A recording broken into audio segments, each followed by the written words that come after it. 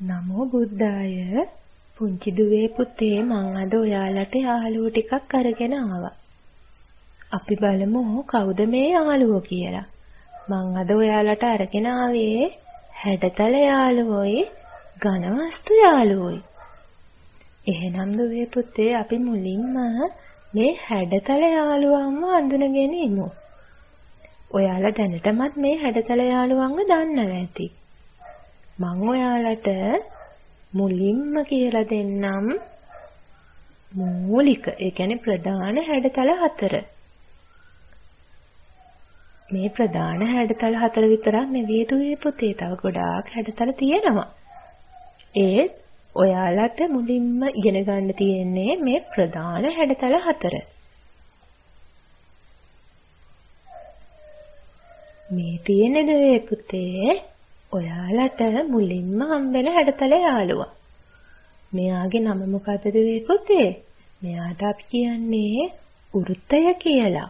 දුවලා පුතාලට පේනව නේද රතු පාට රවුමක්? ඔව් දුවේ පුතේ. මෙයාට තමයි අපි වෘත්තය කියලා කියන්නේ. මේ ඉන්නේ දුවේ පුතේ ඊළඟට ඔයාලට හම්බෙන හැඩතල යාළුවා. දුවලා පුතාලට පේනවද? කහ පාටින් තියෙන මේ පැති 3ක් තියෙන හැඩතලය. මෙයාට අපි කියන්නේ ත්‍රිකෝණය කියලා. මෙයාගේ පැති 3ක් තියෙනවා දුවේ පුතේ. මේ හැඩතල යාළුවගේ නම මොකද්ද දුවේ පුතේ? මෙයාට අපි කියන්නේ සමචතුරස්‍රය කියලා. මෙයාගේ දුවේ පුතේ පැති 4ක් තියෙනවා. මේ පැති 4 සමානයි. මේ බලන්න දුවේ පුතේ මේ නිල් පාට කොටුවේ පැති 4ම සමානයි නේද? ඔව් දුවේ පුතේ. එහෙනම් මෙයාට කියන නම මොකද්ද? සමචතුරස්‍රය. මේ ඉන්නේ දුවේ පුතේ ඔයාලට ඊළඟට හම්බෙන හැඩතල යාළුවා. මෙයාට අපි කියන්නේ ඍජුකෝණාශ්‍රය කියලා. බලන්න දුවේ පුතේ මේ දිග් හැඩේ කොටුව දිගටි හැඩේ කොටුවක් තියෙනවා නේද රෝස පාට? ඔව් දුවේ පුතේ. එහෙනම් මේ හැඩතල යාළුවගේ නම තමයි ඍජුකෝණාශ්‍රය. මෙයාගේ නම් දුවේ පුතේ පැති සමාන නැහැ. හොඳයි දුවේ පුතේ. එහෙනම් අද ඔයාලා හැඩතල යාළුවෝ 4 දෙනෙක් හඳුනගත්තා නේද? කවුද හැඩතල යාළුවෝ 4 දෙනා? වෘත්තය, ත්‍රිකෝණය, සමචතුරස්‍රය, ඍජුකෝණාශ්‍රය. එහෙනම් දුවේ පුතේ ඊළඟට ඔයාලා අඳුරගන්න යන යාළුවෝ තමයි මේ ඉන්නේ. මෙයාලගේ නම තමයි ඝනවස්තු.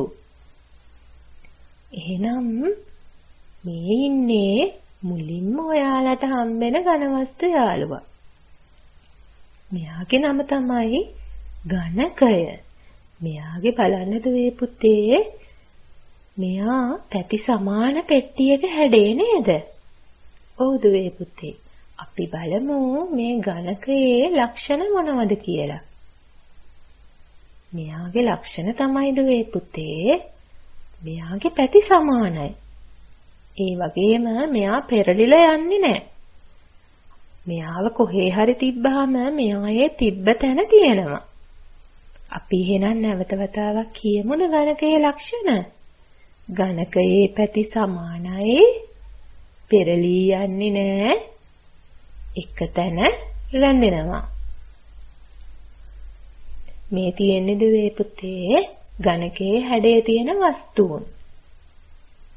මේ බලන්න අයිස් කැටේ, ඒ වගේම තෑගි පෙට්ටිය, අර ඔයාලා කියන්නේ gift box කියලා.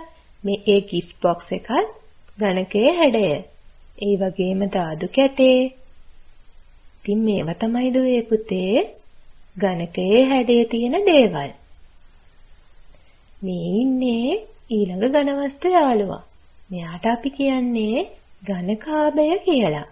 බලන්න දුවේ පුතේ දිගටි හැඩේ පෙට්ටියක් වගේ නේද මේක? හොඳයි දුවේ පුතේ. අපි එහෙනම් මේ යාළුවාගේ ලක්ෂණ හඳුනගමු. මෙයාගේ පැති අසමානයි දුවේ පුතේ. ඒ කියන්නේ අර ඝනකයේ වගේ මෙයාගේ පැති සමාන නැහැ. ඒ වගේම මෙයත් පෙරලිලා යන්නේ නැහැ. ඒ වගේම දුවේ පුතේ මෙයාගේ දිගටි හැඩයක් තියෙන්නේ.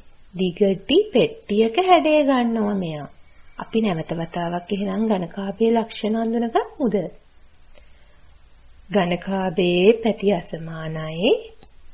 පෙරලී යන්නේ නැහැ. දිගටි පෙට්ටියක හැඩය ගන්නවා.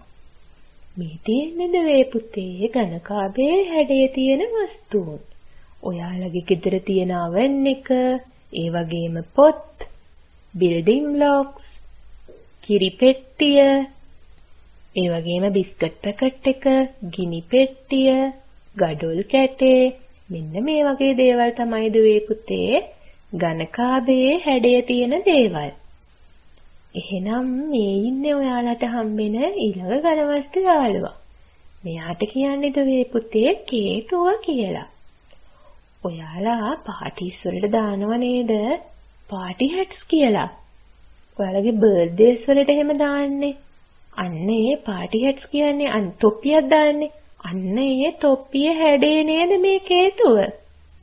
හොඳයි දුවේ පුතේ. එහෙනම් අපි මෙන්න මේ යාළුවාගේ ලක්ෂණ ටිකත් අඳුනගමු. මෙයාගේ උඩ කොටස බලන්න දුවේ පුතේ.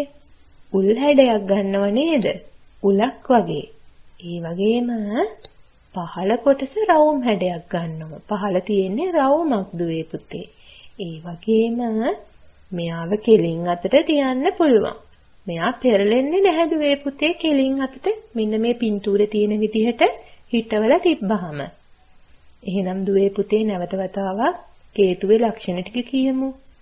ඉහළ කොටස උල් හැඩයක් ගනී. පහළ කොටස රවුම් හැඩයක් ගනී. සිරස් අතට ඒ කියන්නේ කෙලින් අතට හිටවලා තියන්න පුළුවන්. මෙන්න මේ තියෙන්නේ දුවේ පුතේ කේතුවේ හැඩේ තියෙන දේවල්. ඔයාලා කන්න ආසම කෑමක් ඔන්න මුලින්ම තියෙනවා. අයිස්ක්‍රීම් කෝන් එක. ඒකත් කේතුවේ හැඩේ දුවේ පුතේ. ඒ වගේම කැරට් තලේ. බලන්න ලස්සන කැරට් තලයක් තියෙනවා. ඒ වගේම අම්මලා කේක්ස් හදද්දී කේක්ස් අයිසින් කරනකොට පාවිච්චි කරන නොසල් එක, ඒ නොසල් එක කේතුවේ හැඩය තමයි දුවේ පුතේ. ඒ වගේම පුනීලය සමහර ලයිට්ස් જાතිත් තියෙනවා දුවේ පුතේ මේ කේතුවේ හැඩය ගන්න. ඒ වගේම පාකින් කෝන්ස් අර පාරේ තියෙන්නේ. මේ පින්තූරේ තියෙන දුවේ පුතේ තැඹිලි පාටයි සුදු පාටයි කෝන් එකක්. අන්න ඒවා තමයි දුවේ පුතේ කේතුවේ හැඩය ගන්න දේවල්. එහෙනම් මේ ඉන්නේ ඊළඟ ඝන වස්තු යාළුවා. මෙයාගේ නම තමයි දුවේ පුතේ ගෝලය. බලන්න දුවේ පුතේ බෝලයක් වගේ නේද? එහෙනම් මේ බෝලයක් වගේ ඉන්න මේ ඝන වස්තු යාළුවාගේ නම මොකද්ද? ගෝලය. අපි එහෙනම් මේ ගෝලයේ ලක්ෂණ හඳුනගමු. මෙයාව නම් දුවේ පුතේ එක තැන තියාගන්න අමාරුයි. මෙයා පෙරලිලා යනවා.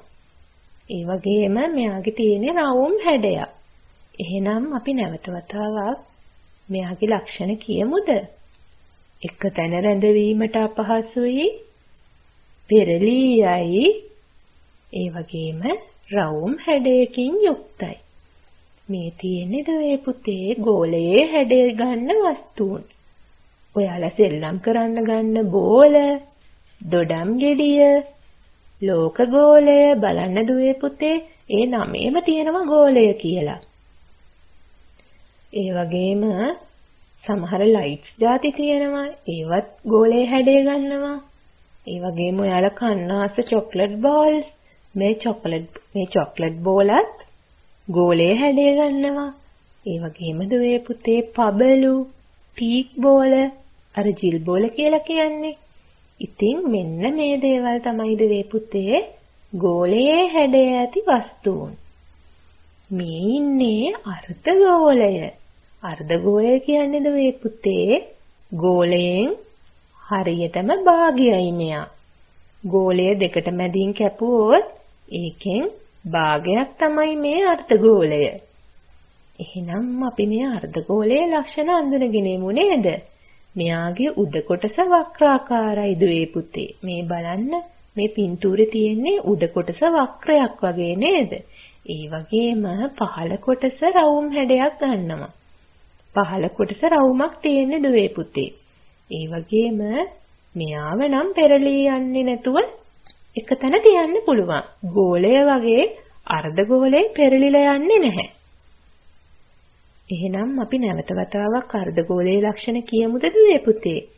ඉහළ කොටස වක්‍රාකාරයි, පහළ කොටස රවුම් හැඩයක් ගනී, පෙරලී නොවන ලෙස එක තැන රඳවා තබන්න පුළුවන්.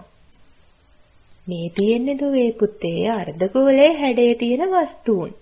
මේ බලන්න දුවේ පුතේ දොඩම් බෑය, දෙහි බෑය. ඉතින් බලන්න දුවේ පුතේ දොඩම් ගෙඩියක් හරි දෙහි ගෙඩියක් හරි අම්මට කියන්නකෝ කපලා පෙන්නන්න කියලා. එතකොට ඒකෙන් එක බෑයක්. දැන් දෙකට මැදින් කැපුවාම භාග දෙකක් නේ හැදෙන්නේ. ඒකෙන් ඔයාලා බලන්න එක භාගයක් අරගෙන අර්ධ ගෝලයේ හැඩය ගන්නෙ. ඒ වගේම කොමඩු බෑය, කොමඩු ගෙඩිය දෙකට කැපුවාම ඒකෙන් එක බෑයක් ගත්තාම ඒකත් අර්ධ ගෝලයේ හැඩය. ඒ වගේම හොට් ඩොග් බන්ස් ගත්තොත් ඒකත් අර්ධ ගෝලයේ හැඩය. ඒ වගේම කේක් ස්ට්‍රක්චර්ස් හදන්න ගනිද්දී ගන්නවද මේ පුතේ රිජිෆෝම් වලින් හදපු කේක් ඩමීස්. ඉතින් මේ ඩමීසුත් අර්ධ ගෝලයේ හැඩය ගන්න ඒවා තියෙනවා. ඒ වගේම දුවේ පුතේ සමහර රටවල් තියෙනවා ගෙවල්. ඒ රටවල් වල තියෙන සමහර ගෙවල් වලත් තියෙන්නේ මේ අර්ධ ගෝලයේ හැඩේ. එහෙනම් දුවේ පුතේ ඊළඟට ඔයාලට හම්බෙන ඝන වස්තු යාළුවා තමයි සිලින්ඩරය. මෙයාගේ තියෙන්නේ දුවේ පුතේ ටින් එකක හැඩයක්. බලන්න ටින් එකක් වගේ නේද මේ සිලින්ඩරේ හැඩේ? මෙන්න මේවා තමයි දුවේ පුතේ සිලින්ඩරේ ලක්ෂණ. මේ සිලින්ඩරේ රවුම් පැති දෙකක් තියෙනවා. මෙයාගේ මේ දෙපැත්තේ පැති දෙකක් තියෙනවා දුවේ පුතේ.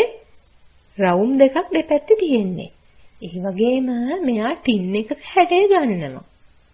ඒ වගේම දුවේ පුතේ මේ සිලින්ඩරය කෙලින් අතට හිටවලා තිබ්බහම මේ පින්තූරේ තියෙන විදියට උඩ පින්තූරේ තියෙන විදියට කෙලින් අතට තිබ්බහම මෙයා පෙරලිලා යන්නේ නැහැ.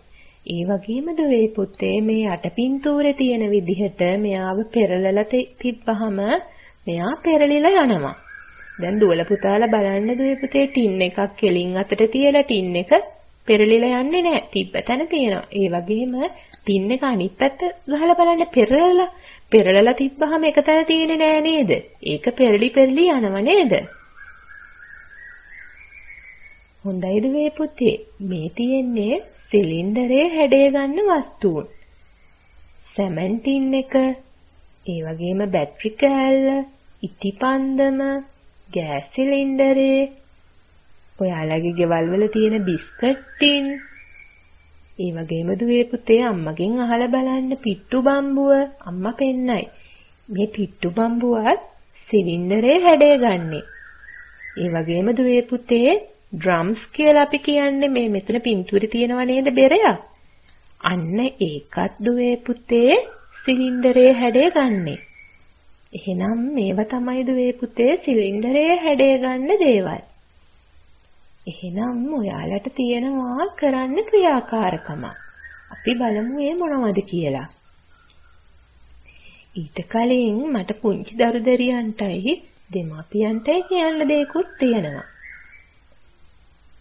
මම මේ දෙන ක්‍රියාකාරකම් දරුවා කරද්දී දයාබර දෙමාපියන්ටත් පුළුවන් දරුවත් එක්ක එකතු වෙන්න. තව දැන් මේ ඝන වස්තු වල නම් අපි කියවනේ. මේ නම් දරුවා කැමැත්තෙන් කියනවා නම් දරුවා මතකයේ තියාගෙන කැමැත්තෙන් කියනවා නම් කමක් නැහැ. ඒකේ වරදක් නැහැ. එහෙම නැතිව මේ නම් දරුවාට බලෙන් කටපාඩම් කරන්න අවශ්‍ය නැහැ. අලුත් නව විෂය නිර්දේශයට අනුව එක ශ්‍රේණියේ දරුවන්ට තියෙන්නේ මේ ඝන වස්තු වල හැඩය. ඒ වගේම මේ ඝන වස්තු වල ලක්ෂණ හඳුනා ගැනීම පමණයි. මේක තමයි දුවේ පුතේ ඔයාලට තියෙන ක්‍රියාකාරකම. දැන් ඔයාලගේ ගෙවල් වල තියෙනවනේ නේද එක එක බඩු. මේ බඩු ඔයාලට තියෙන්නේ නිරීක්ෂණය කරන්න. නිරීක්ෂණය කරලා ඒ අදාළ බඩුව මොන හැඩතලයක හැඩයක්ද ගන්නෙ. එහෙම නැත්නම් මොන ඝන වස්තුවක හැඩයකට සමානද. මෙන්න මේ දේ ඔයාලා බලන්න ඕන. ඉතින් දයාබර දෙමව්පියන්වත් දරුවන්ට මේ ක්‍රියාකාරකමේදී උදව් කරන්න. මම උදාහරණ ටිකක් දාලා තියෙනවා. රූපවාහිනිය, පිටිපැකට්ටුව, ශීතකරණය, පීරිසිය, දෙහි ගෙඩිය, ඒ වගේම දෙහි බෑය, බිල්ඩින් බ්ලොක්ස්, පාම් පෙත්ත, ඒ වගේම ත්‍රිකෝණාකාර හැඩයට කපන ලද පාම් පෙත්ත, ගෑස් සිලින්ඩරය, මෙන්න මේ දේවල් දරුවන්ට නිරීක්ෂණය කරන්න දෙන්න. දයාබර දෙමව්පියන්ට පුළුවන් දරුවට උදව් කරන්න. ක්‍රියාකාරකම දෙක තමයි දුවේ පුතේ. විවිධ හැඩයෙන් යුක්ත ඝන වස්තු පාවිච්චි කරලා ආකෘති නිර්මාණය කිරීම. ඒ කියන්නේ දුවේ පුතේ මේ ඝන වස්තු අරගෙන ඔයාලට එක එක දේවල් හදන්න පුළුවන්. ගෙවල් හදන්න පුළුවන්, සත්තු හදන්න පුළුවන්, රොබෝට්ස්ලා හදන්න පුළුවන්, බිල්ඩින්ග්ස් හදන්න පුළුවන්, වාහන හදන්න පුළුවන්. ඉතින් මේ වගේ දේවල් ඔයාලා මේ ඝන වස්තු පාවිච්චි කරලා හදන්න. ඉතින් ඒ වගේම හදලා ඉවර වෙලා ඔයාලා ඒ හදන දෙයට නමකුත් දෙන්න. එහෙනම් දුවේ පුතේ මේ වීඩියෝ එක හොඳට බලලා ඔයාලා ඝන වස්තු ගැන, හැඩතල ගැන හොඳ අවබෝධයක් ලබා ගන්න. එහෙමනම් තවත් ලස්සන පාඩමකින් ඔයාලව නැවත වතාවක් හමු වෙනකල් ඔයාලා හැමෝටම තෙරුවන් සරණයි. නමෝ බුද්ධාය.